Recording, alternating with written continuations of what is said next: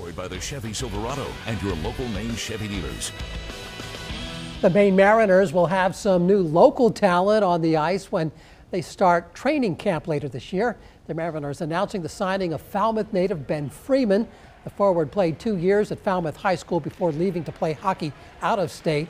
And the last 4 years, Freeman played for the University of Connecticut, where he scored 25 goals and added 52 assists.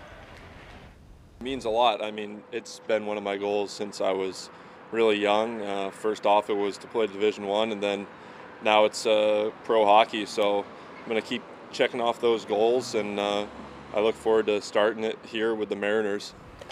Freeman joining Cumberland native Ted Hard on this year's training camp roster. The ECHL, though, has yet to decide if the season will be delayed.